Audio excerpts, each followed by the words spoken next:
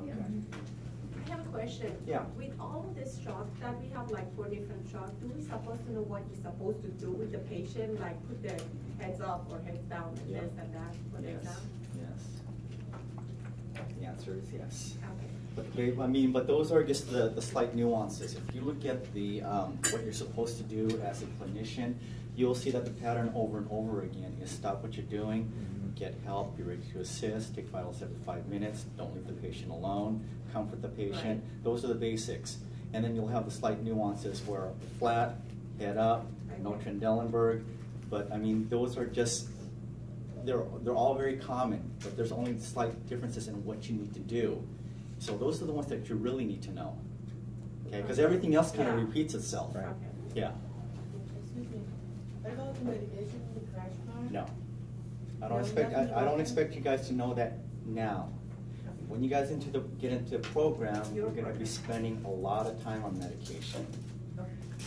It may be also covered in your health provider CPR. They may have touched on that a little bit. But when you guys get into the program, we spend actually about 3 to 4 sessions during the semester where we will be covering advanced CPR as well as medication and life-sustaining procedures. Okay, so those slides that belongs to medication from the just look it over. I don't expect you to know the medications right now, but look it over.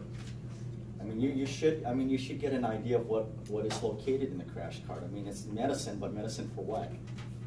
And that's what I need you to understand.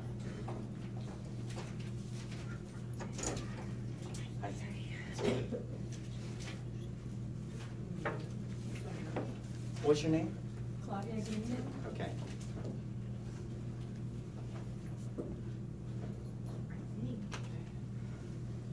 All right.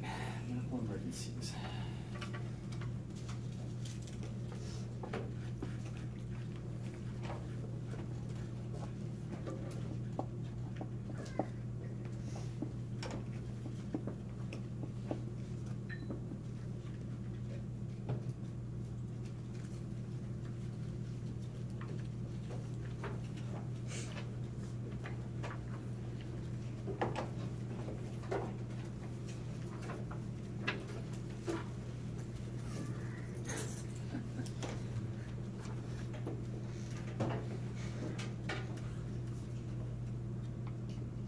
Got you.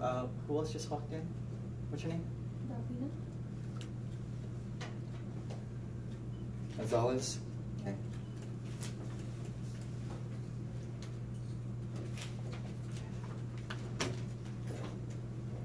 All right, guys. So just a quick preview on shock. Remember the definition of shock is an interruption or disruption of blood supply to your body's tissues and organs. It can either be isolated or it can be systemic. Also, the second part of the definition of shock is your body or your tissue's inability to perfuse the blood supply. And remember, the definition of perfusion is the exchange of gases, oxygen and carbon dioxide, as well as delivery of the nutrients and removing of any waste. Okay, so disruption of blood supply or your body's inability to perfuse. Okay, what are the 4 main conditions of shock? Regardless of what the shock is, what are the 4 basic conditions? What happens to respiration? Goes up. It increases, okay? Because of the lack of oxygen that your body's receiving, you start to breathe a little bit faster, okay? Because we're trying to intake some more oxygen. What else goes up? Heart rate. Heart rate. Heart rate's also going to go up because, again, because of the lack of blood supply to your body, automatically what's going to happen is your heart starts to pump faster. Okay? But because your heart pumps faster, what's going to happen to your blood pressure? Because, again, we're trying to even out the volume. What happens to blood pressure? Drops. It drops. Remember, they're inversely related.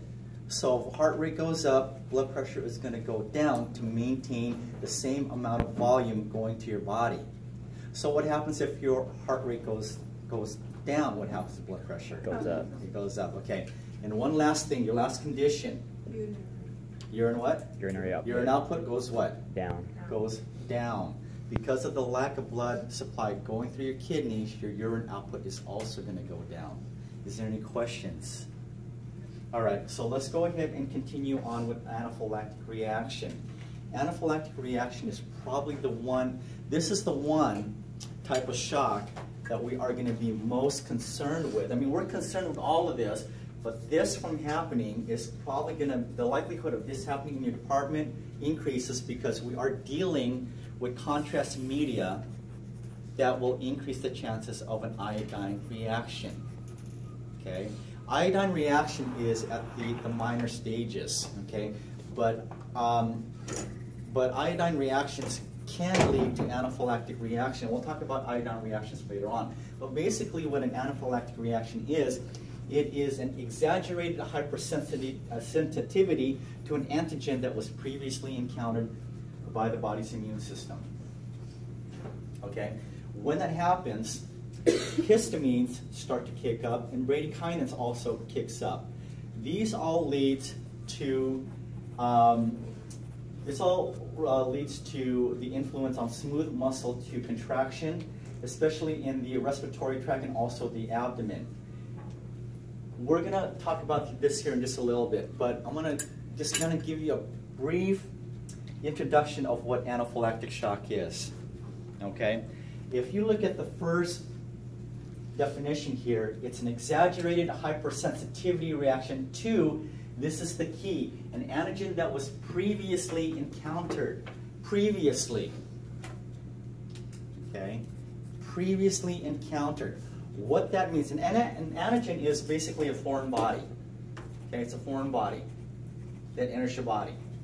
Okay, it's foreign. Basically what this is that, here's my analogy. Let's just say, for instance, you go on a trip. Okay, you go on a trip and you announce it on Facebook, you tell your friends and family, because this is a big trip. So now everybody knows you are leaving your house. Okay? Is that a good thing? Okay? Because in doing so, what happens is you're also opening up, you're sending an invitation out there saying, you know what, I'm not going to be here. So feel free to come to my house and take whatever you want. Because this is what happens. So now what happens is you've got robbers or burglars coming into your house and they're going to take everything.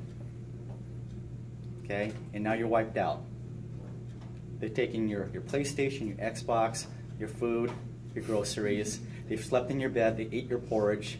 They sat on your chair, your favorite chair. Okay? So they made use and took advantage of your house. Nothing happened. They get away clean free. Okay? So the next time this happens, you're going to be better prepared. You're going to be better prepared. So now you're going to have a security system. You're going to have an alarm. You're going to have a couple of 12-gauge shotguns. Okay? You're going to have a Rottweiler. You're going to have barbed wire. Do you understand where I'm going with this? Because the next time this happens, your house is going to be ready to defend itself. But in doing so, there's going to be some collateral damage. Okay? Because you can't just fire a shotgun without causing damage to maybe your sofa or the wall. Okay? You can't have barbed wire or Rottweilers without causing collateral damage to your home. Because as the Rottweilers are trying to jump on those burglars, they're also knocking down your vases and your lamps. Do you understand where I'm going with this? Okay? So this is what an anaphylactic reaction is. Your body first gets exposed to an antigen. Nothing happens. Nothing happens. However, in the second time it comes around and your body is exposed to this antigen, you have what's known as an allergic reaction. Okay? That's what an allergic reaction is. The first time you're exposed to it, nothing happens. However, the second time it comes around, you are going to have a reaction. It may be mild, it may be moderate, it may even be severe. Okay? But there are different levels of this type of response. This is what an anaphylactic reaction is. Now, the release of histamines and bradykinins, the histamines attack the antigen. Okay? They try to diminish the amount of antigens in your body. So the response to that would be a cough, it would be a sneeze, it may be an itch. Okay? But that's how your body responds to these things. Now, the bradykinin, as well as the histamines, they act upon smooth muscle tissue. Smooth muscle tissue, which is found in your respiratory tract, okay, as well as your abdomen. So when someone's having an anaphylactic reaction, let's not talk about mild, let's talk about moderate, somewhere in the middle. What happens here? Airways closed. Hard to breathe. They start having difficulty breathing because the smooth muscles in your air tract starts to constrict. What can also happen here is they start to sneeze, they start to cough, and then patients may also complain of, now listen to this, abdominal cramping. Okay? The abdominal cramping can become so severe that they start to throw up, or they may have diarrhea. Okay? Again, it acts on the smooth muscle, so it causes this contraction. Okay? Furthermore, what happens here is that there is going to be hypotension. What's hypotension? Like Okay. low blood when pressure. your blood pressure goes down, and then it causes vasodilation. Okay.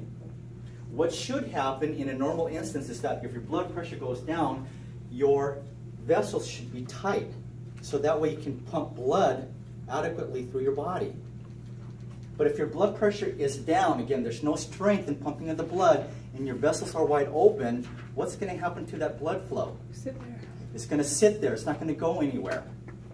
Yes, so what's happening here, guys? Shock is going to happen. Okay, because the blood's not moving. Okay? So, causes vasodilation, and then blood starts to pool. So this is what happens with anaphylactic shock. Okay, so some of the causes of anaphylactic shock is going to be medication, okay, and foods. Okay, strawberries, peanut, eggs, shrimp. Who's allergic to fish and seafood?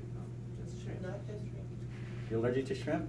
And also penicillin, but I was okay till I was 19. I used penicillin too much when I was kid, but when I was 19, when they tested under the skin, I couldn't breathe, and all of my body started to. Yeah, that's pretty bad. I think it's crazy how like some people don't develop an allergic reaction to like way later on in life. So they've been. But so that's what happens. Okay, so Nick was just saying sometimes you're okay throughout your entire life, and then all of a sudden you start to build these allergic reactions. It's because what's also happening is that as you get older, your immunity starts to drop. So that's another reason why you start having these allergic reactions. For one, so all my life I've had pets. I've always been around dogs. I've been around cats. I've been around other animals. And then when I turned my 20s, whenever a dog was around me, my eyes would get watery. Okay? I'd get itchy. My throat would start to get a little bit tight. Okay? But I'm an animal lover, so what I do? I take Claritin. Okay? Because I like being around them. And another thing too, fish and seafood. I know I'm allergic to fish and seafood, but you know what I do anyways? I eat it. I still eat it because I know my body and I know the response to it. I have a minor breakout when I eat fish and seafood. So before I eat, I'm going to take some Benadryl. Okay? You're not going to stop me from eating shrimp. I love it. Okay? So fish, seafood, any types of foods, medications, insect venoms. If you have a bee sting, a hornet sting, a spider bite, any of those things. But most importantly, because we are dealing with contrast media, the main content in the contrast that we use when taking x-rays, certain type of x-rays, is iodine. Where is iodine found? fish and seafood. Okay? Salt, yeah. So if you are performing a procedure that is going to consist of an iodine contrast injection, what should you have immediate access to? Crash cart. The crash cart. Remember last week what I said, where are crash carts generally found? Contrast, IV In contrast. rooms where you perform contrast media procedures. Okay?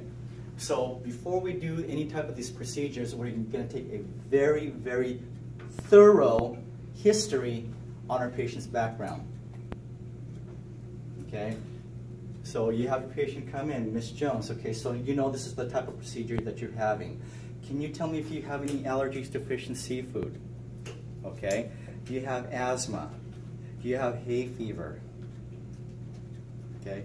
Those type of things. Have you had a procedure before where you had contrast media? Okay. Can you tell me what happened? So if they tell me, oh, nothing happened, is that a reason for you to drop your guard? No. Because remember, that may have been the first time your body was introduced to the antigen, and the next time they have an iodinated contrast study, what can happen? Allergic reaction. They can have an allergic reaction. Okay? So those are the things. If you have allergies to fish and seafood, any types of foods, any types of medications, asthma, hay fever, so on and so forth, the chances of that patient having an allergic reaction increases by 2 to 3 times.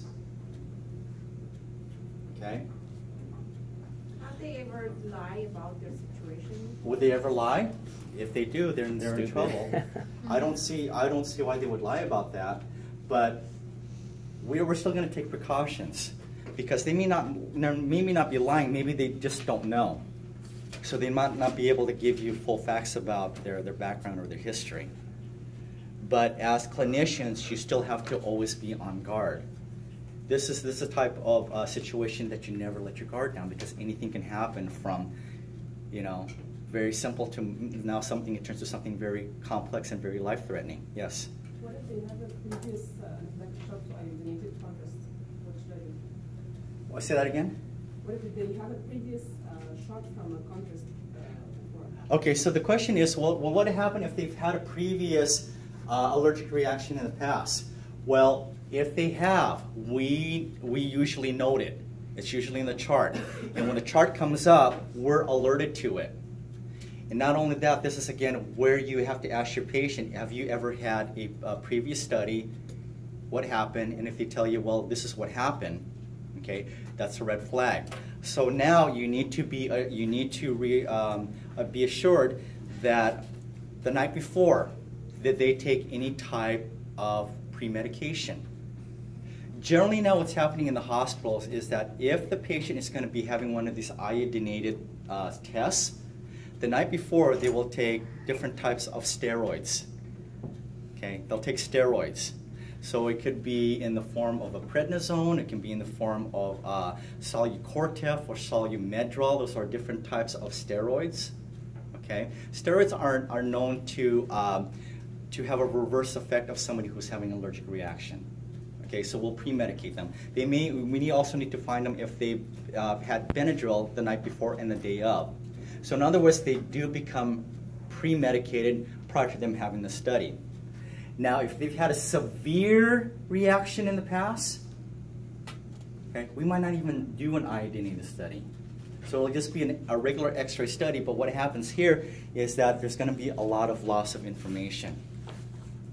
Okay, what I mean information is diagnostic X-ray information. There's going to be a lot of things that you can't see because we didn't instill contrast in our patient.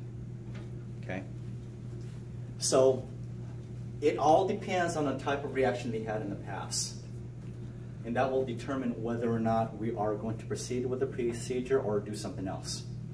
Okay, so mild symptoms. We're going to go from mild to moderate to severe. With mild, the symptoms begin within 2 hours exposure to the antigen.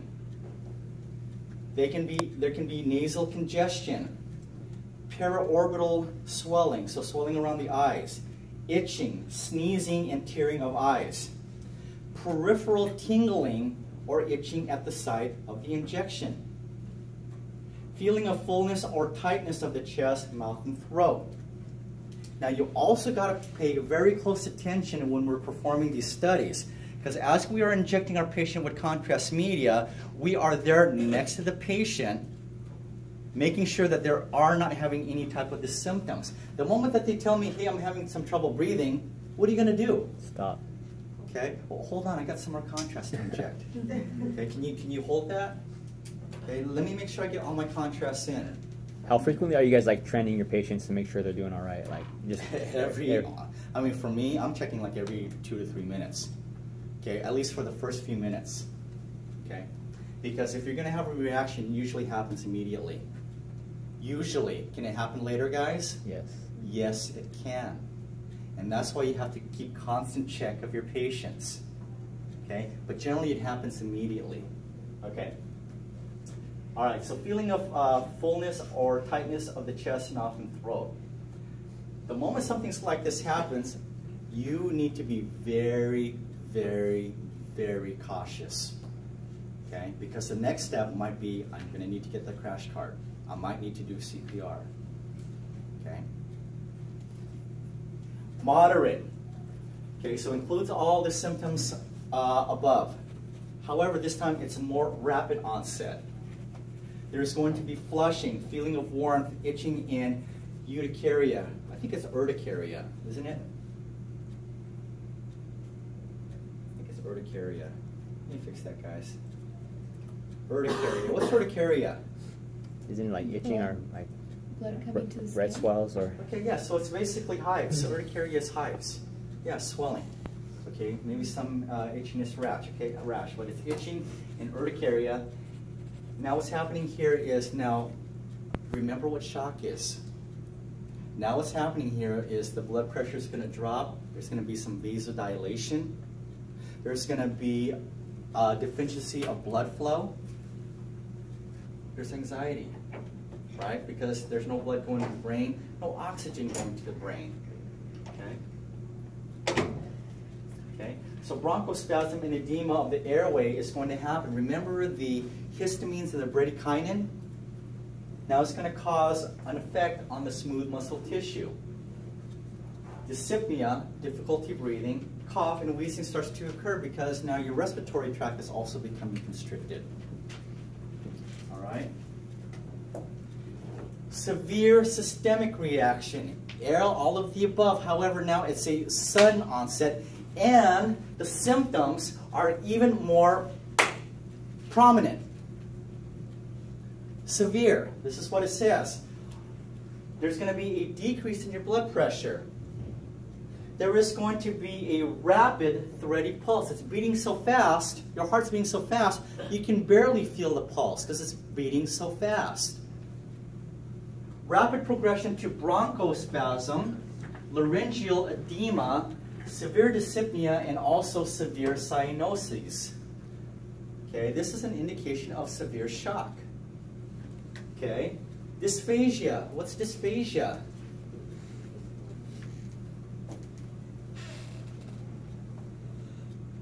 Okay, dysphagia is unable to swallow. Abdominal cramping, vomiting, and now diarrhea. Seizures may happen. You're going to have respiratory and also cardiac arrest. So, a few years ago, there was this patient in his early 40s, healthy guy, very healthy guy, he was an athlete.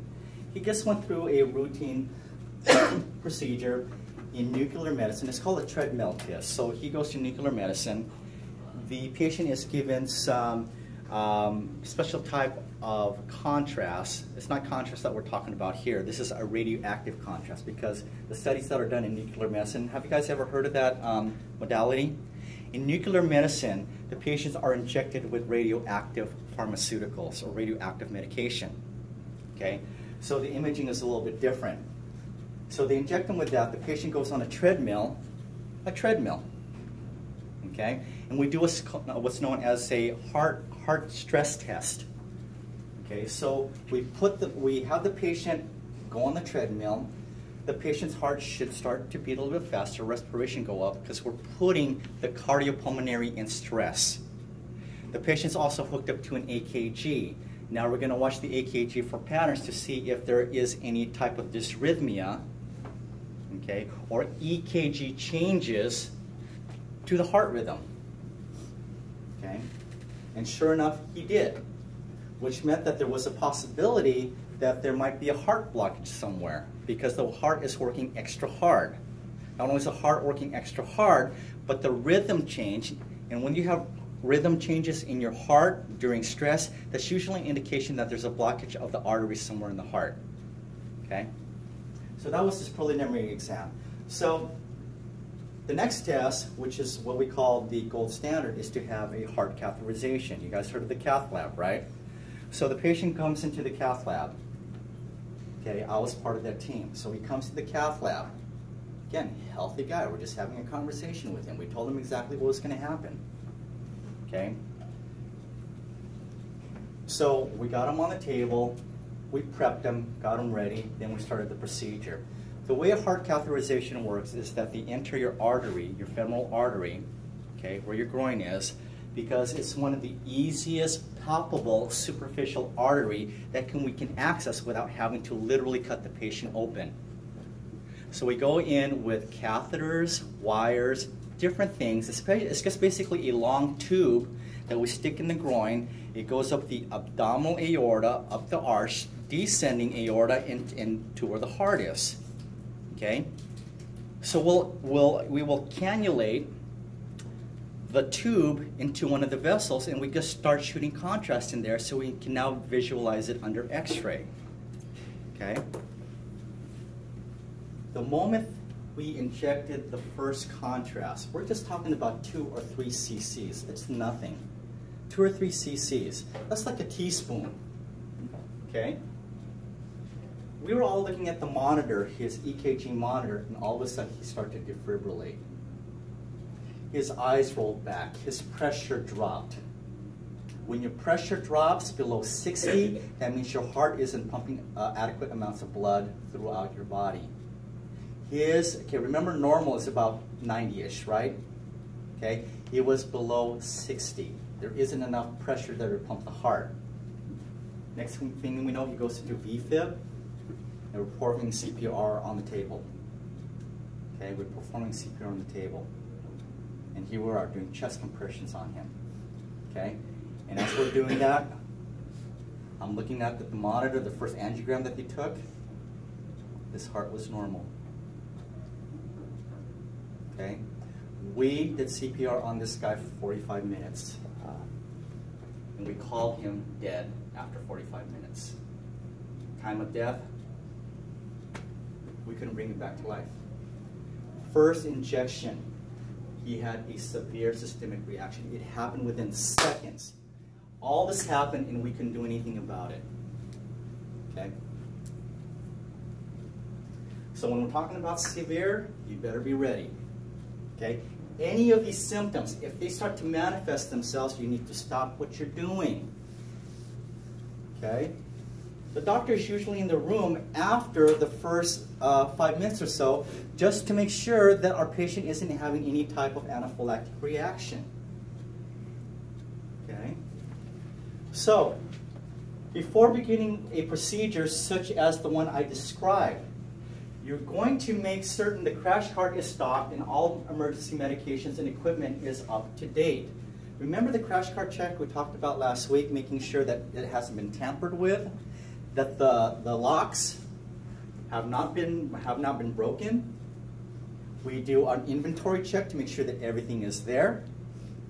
Okay? This is something that you should do not only in the beginning of the day, but also before you start one of these procedures. Number 2, ask the patient the following questions. Ms. Jones, are you allergic to any foods or medications? If so, what are they? Do you have asthma or hay fever? Have you ever had hives or other allergic skin reactions? Have you ever had an exam using contrast media? Did you have a reaction to that following the exam? These are some just basic questions that we ask our patients to help us to assess our patient better, to make sure that the reactions on the previous page don't happen. And then I will also ask him, were you pre-medicated the night before? Did you take your Benadryl this morning? Okay? Do not leave the patient alone. Stop the injection or infusion immediately and notify the radiologist if any of those things start to occur. Remember, when somebody starts to cough or sneeze, I'll be like, are you okay? Is everything okay? Then what I'll do is I'll lower their gown. I'm going to start looking at their chest and their neck to see if they've broken out in any hives. If they're just sneezing and coughing, okay, no hives, I'm going to stand back a little bit and I'm going to keep checking on them. Are you still doing okay? You're still doing okay? Okay.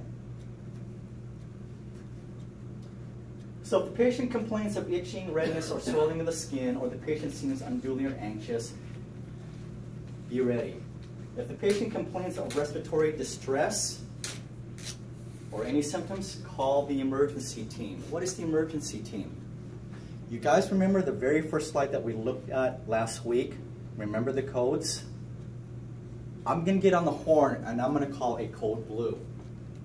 Okay? It's better to be safe than sorry. Have them there, because right now the symptoms are showing. I'm going to have them come here and be ready.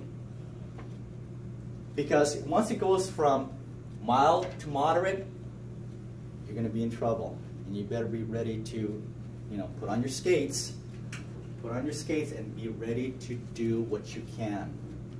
As clinicians in our specific area, our scope of practice is just being able to know where the medications are located, where any accessories are located, oxygen tubing, IVs, anything of that nature. So that way if the doctor and the nurses ask for a specific item, you know where to retrieve it. So you're going to be ready to assist. Okay? But your skill doesn't stop there. Okay? What's going to happen is that you may be the one doing the chest compressions. You may not be able to administer medication and things like that, but can you do CPR? Mm-hmm. Yes, you can do CPR. And that's what you're going to do. You're going to perform CPR. You're going to be ready to perform the defibrillator if you need to. You guys remember the defibrillator that sends a shock through the patient's body with the paddles? You're going to be doing that. Those are things that you can do, and you have to be prepared to do that. Okay? We can also, while we're waiting, we can put the patient in a semi-Fowler's position. What's semi-Fowler's? Seated up at an angle. Seated up. Just sit them up. Okay? The whole purpose of them sitting up is, remember, your body is getting deprived of oxygen. Your heart especially. So we're going to sit you up. The patient is still conscious, guys. They're not unconscious. Most of the time when they're going into a cardiac arrest,